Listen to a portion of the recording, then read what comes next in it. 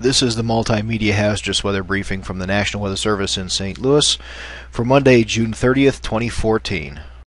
A heat advisory remains in effect for the St. Louis metropolitan area for this afternoon and early evening for expected peak heat index readings of around 105 degrees. Elsewhere across the area, the combination of high temperatures climbing into the mid-90s and high humidity levels will cause afternoon heat index readings to range from 98 degrees to 105 degrees.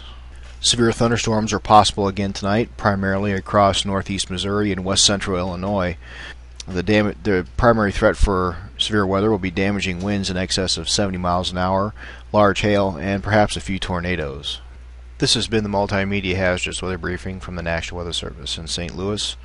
For questions and additional information, you can go to our website at www.weather.gov/St. Louis or email our webmaster at w-lsx.webmaster@noaa.gov.